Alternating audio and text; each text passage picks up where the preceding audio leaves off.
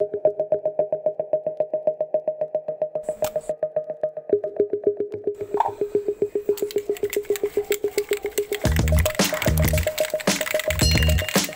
there, this is HanDIYman 007, and this is not your usual spray can. Because what's inside is not at all paint, but liquid rubber. Yes, you heard it right, liquid rubber in a can. And in order for me to show you this product in action, and share my honest opinion about it, I'm gonna have to take you outside our home, on top of our roof, to our foyer, and in the kitchen. And do stick around until the very end of the video, because I have a huge surprise for you. Are you ready? Let's go.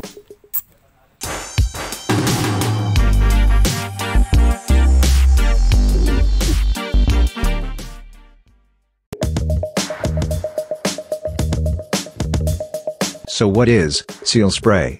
It is an instant waterproofing and repair spray. In other words, it allows you to seal, coat, and protect any water leak instantly. Unlike other waterproofing products that you need to mix in or apply with your hands or some sort of tool, you simply spray this solution and let it dry. It can cover small leaks and cracks effortlessly. It works on multiple surfaces and scenarios, including cement, roofs, steel, pipes, fillings, etc. The repair that you do with SealSpray is strong, and can last for years and years.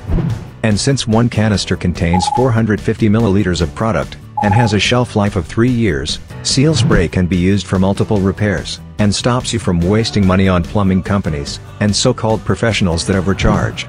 And by the way, it comes in 3 colors: black, white, and transparent. But, enough talk.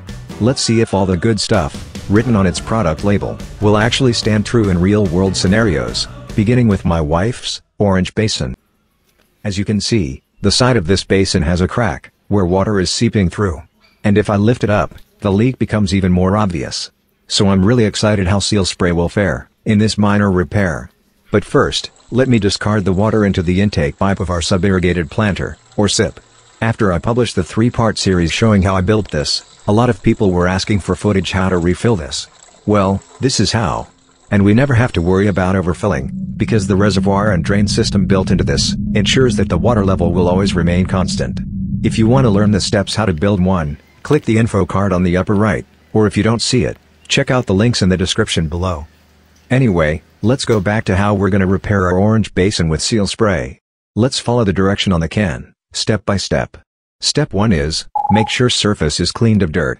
I have just washed this basin thoroughly, and as you can see, this is the crack we need to repair. It's about 3 to 4 inches long. Notice that there are a couple of holes along the brim. My wife intentionally made these, so she can hang the basin when not in use. So we're gonna leave these alone. Let me just dry this off with a clean rag, and set it on a stable surface. For this first test, I'm gonna use white SealSpray. And step 2 says, shake the can, well, for at least 30 seconds. Step 3 says, remove the cap and point away from yourself and any humans. I do notice that the actuator, also known as a push valve, has a short plastic nozzle attached to it. About ½ inch?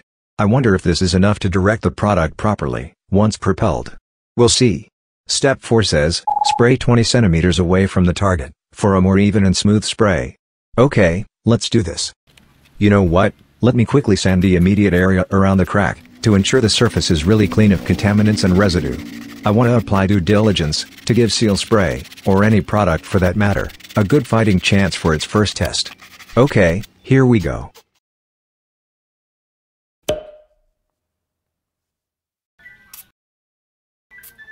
Maybe because I'm used to working with spray paint cans, it was unexpected for me that I needed to push the actuator much harder, to dispense the product. Even did a test spray on the side before spraying on the basin. And when I saw SealSpray out of the can for the first time, I immediately understood why it was so. Because it is way more viscous than spray paint.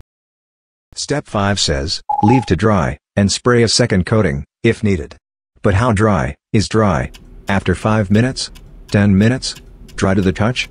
If so, what does dry to the touch even supposed to feel like? Nothing on the label indicated the time interval between coats, nor the curing time required before the coated object, or surface, can be safely exposed to water. So for this basin, I simply observed if the white patch has stopped curdling, and oozing, before I went for a second coat. I also noticed that the spray coverage is quite broad, and there's a bit of peripheral spatter. Good thing that the product is easy to wipe off with a damp cloth, if it's still freshly sprayed. I was beginning to doubt myself if I was way off the recommended 20 centimeter distance, in the first coat. So on the second coat, I even got a measuring tape, just to make sure I'm spraying 20 centimeters away from the basin.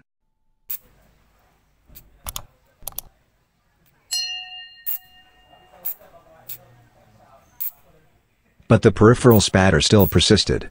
The pressure from the can is so strong, that it even creates a backsplash. Did you miss it? Let me replay in slow motion.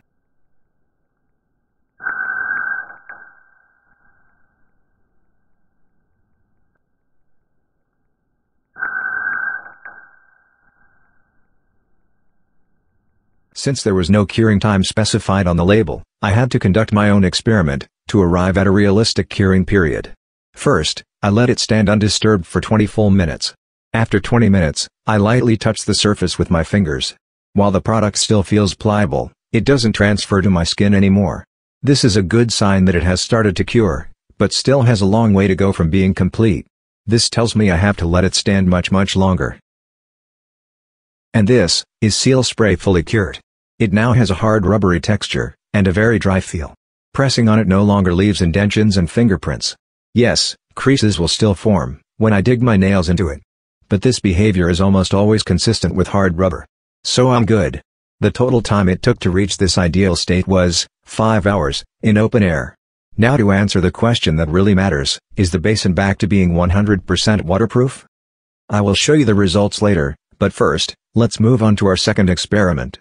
This is a much bigger basin, and with multiple and bigger cracks. 3 months ago, I tried sealing the cracks with these flex tape, rubberized waterproof tape. Its quality is so poor, it didn't even stand against water in the first 20 seconds. It is also advertised that it can even adhere to wet surfaces. This is a complete lie. It can't even adhere on a clean dry surface long enough. It is also not very pliable, so it struggles to conform to the shape of the surface you are trying to patch. So either of two things could have happened. The seller sold me a fake product. Or this flex tape does actually have very poor quality to begin with. So now, I'm quite excited to see if SealSpray can do a much better job, and take away my frustration. For this green basin, I'm gonna use black SealSpray instead. While I'll follow the exact same steps I did with the orange basin, there are two things I'm slightly doing differently. 1. Instead of covering the exterior, I'm gonna apply SealSpray on the interior wall. For high-volume containers, like this 30-liter basin, it makes more sense to patch cracks from the inside. Because the more water you put in, the stronger the outward pressure becomes, which in turn, presses the patch harder, thereby sealing the crack even better. And 2. I'm taping the area around the cracks, and will use some kind of cover, to minimize the peripheral spatter. In essence, I'm gonna use a similar approach that most people do, when working with spray paint cans.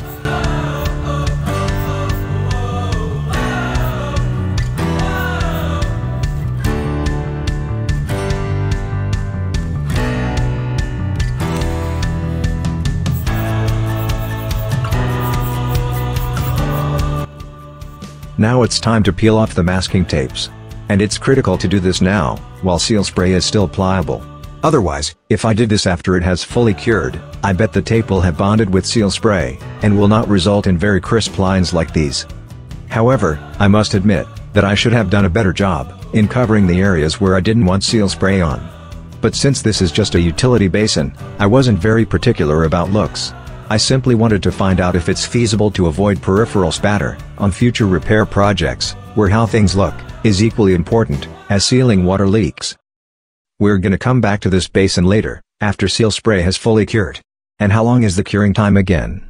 That's right, at least 5 hours. In the meantime, let's now put my wife's orange basin, to the test.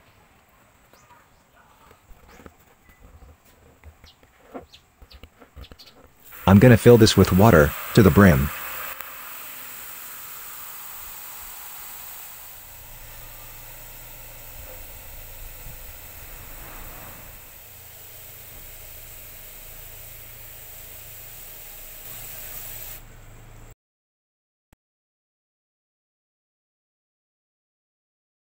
Can you see any water leaking? I don't. And it looks like SealSpray is doing a terrific job in keeping the crack waterproof. Even after 10 minutes, the area around the basin is still completely dry. Let me lift this up, and see if there's water underneath. Nothing. Ha, that's awesome. Later, I'll show you the leak test result of our green basin, and another SealSpray quick tip. For now, our third experiment will be on this leaking aquarium, or fish tank. This has been in storage for a long time, because as you can see, despite having applied silicone sealant, along the flooring edges, corners, and the front panel, it's still leaking water everywhere. I can't even tell where water is exactly escaping from. And this recent crack that formed across the flooring, has made the situation even worse. And since it's made of glass, it's a good opportunity to try out transparent SealSpray.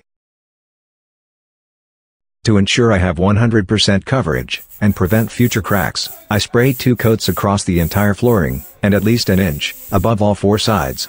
The trade-off, however, is that I ended up using more than half the can. In any case, I will leave the aquarium to cure overnight, and later show you the results. I'll also share my thoughts, if SealSpray is a practical solution, for this kind of repair. Meanwhile, let's go back to our green basin. This is how it looks like after 2 coats in 10 hours. And you might be wondering, what the milky spatter on top of the black SealSpray is. It's actually transparent SealSpray, which I used as my second coat. Why? Because I was curious how the 2 colors will react to each other, and how the area will look like once cured. Well, here it is. It isn't really transparent, but more translucent. And with a lot of bubbles. As for our leak test result, watch for yourself.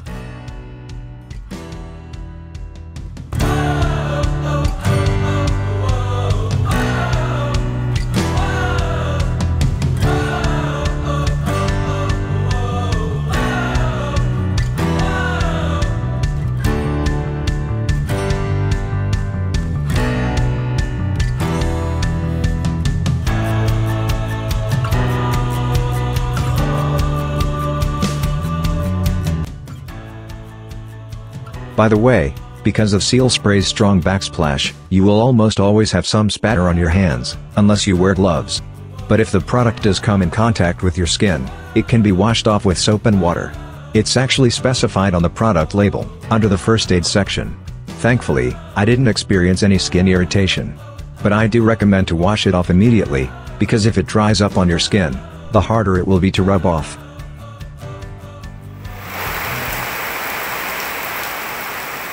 Before I show you the aquarium's water leak test, let's move on to our fourth scenario. The roof. This concrete overhang supports our garage roofing, and is one of the most frustrating areas in our home. Because it leaks all around whenever it rains. And it absorbs rainwater so much, that it continues to drip, long after the rain has gone. What's frustrating about this, is that over the years of hiring different professionals, using various waterproofing solutions, like Vulcaseal, epoxy primer, silicone sealant, etc., and spending so much money for labor and materials, multiple leaks still persist. The latest repair done was a bit promising, because it kinda lasted for several months. That is, until now.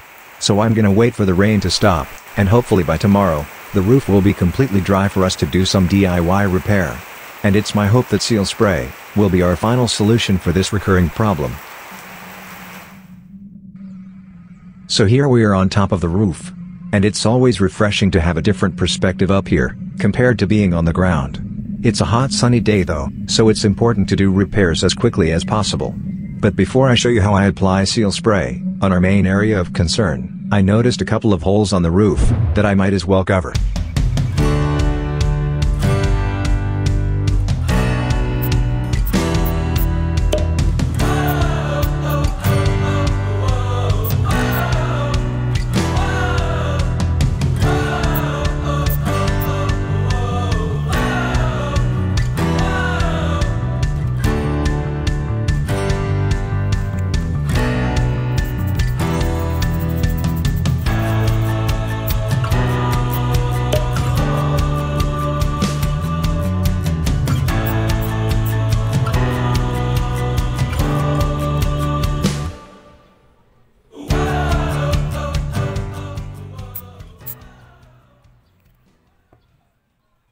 I'm carefully walking down the area, where I think I need to apply SealSpray on. But since I'll be on a precarious surface, and I need to free up my other hand to support myself, I won't be able to film my actual spraying. In any case, I'll show you how it looks like right after. We'll be back with you shortly.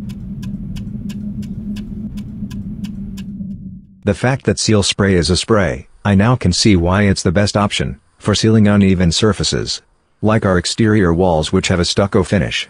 And it's ideal for repairs, wherein you're not sure where a leak, or multiple leaks are coming from. All I had to do was spray along the seams, where the wall and the roofing meet, and I was done in less than 5 minutes.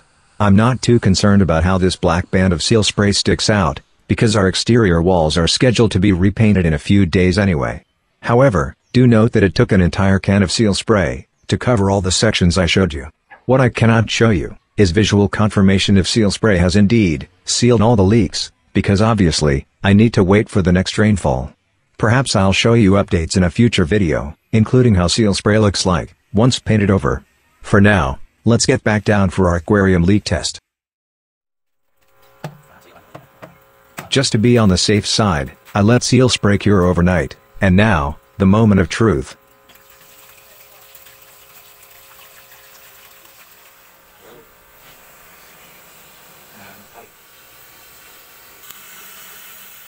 So, it's confirmed, our liquid rubber in a can can even seal glass. There's one last area where I would like to test SealSpray's effectiveness, and it's most likely the same space in your home you would frequently have leaks. But before that, a word of advice. Just because a product like SealSpray is super capable of doing a job it's designed for, it doesn't mean you have to use it on any and all water sealing repairs. Because you also need to consider if a solution is cost-effective for a specific problem. For example, if you remember, I used half a can of SealSpray in repairing this fish tank, because it has so many cracks. But since a fish tank this size actually costs less than 1 can of SealSpray, it might have been more economical if I had just bought a brand new one with 0 cracks. On the other hand, if SealSpray will save you from spending tons of money and time on new materials and hired labor, such as in the case of our leaking roof, then I highly recommend that you first consider a SealSpray solution. And now we have reached the kitchen sink, to be specific. Listen, if you're going to use SealSpray indoors, I recommend that you wear a mask. Because like most products delivered via a spray can, SealSpray does contain a mix of chemicals. It actually has a similar smell to paint thinner. From here on out, I won't do any more commentary on what I'm showing on screen. It's pretty straightforward, and I'm sure you'll figure it out. What I will say though, is that this has been a long video, and even longer to produce. Actually, my longest one so far. Because I sincerely wanted to explore with you SealSpray's capabilities and limitations. And before I reward you with a surprise that I promised you for staying with me this far, I'd like to share my final thoughts on SealSpray. Yes, it's easy. Yes, it's convenient. And yes, it's versatile. But compared to most conventional waterproofing solutions, it has a much higher price point. I'd like to think that it's the premium you have to pay for a relatively novel, effective, and genuine, quick-fix product. And why did I say it's genuine? Legit. Because unlike other similar products that are sold on the usual online shopping platforms, and thus might be prone to imitation and fakery, SealSpray is sold from its own website, SealSprayPH.com. And regardless of the number of cans and colors you order, if you use my special discount code, HanDIYman, you'll enjoy 10% off. Yes, you heard it right, get 10% off, just by entering and applying HanDIYman in the discount code field, right after hitting the checkout button. And for your convenience, I have included the link to SealSpray's website, along with my discount code, in the video description below. Simply click the link, and copy-paste my discount code upon checkout. I hope the discount is a nice additional incentive for you, along with what you've learned from this video. While it had been a long process producing this video, I have to admit, I enjoyed doing it. And if you're someone who's interested in rough cuts and raw footages, I have created a version of this video without the sound design and special effects. In other words, you'll be able to experience what's happening behind the scenes, with all their unadulterated glory. However, that version is only accessible by exclusive members of my channel. Hit the join button underneath this video, or on my channel's homepage, to learn more about membership, along with the perks and rewards of being part of the HanDIYman 007 community. And with that, I'm gonna bring this product review video to a close. This is HanDIYman 007, thanks for watching, and you can do this.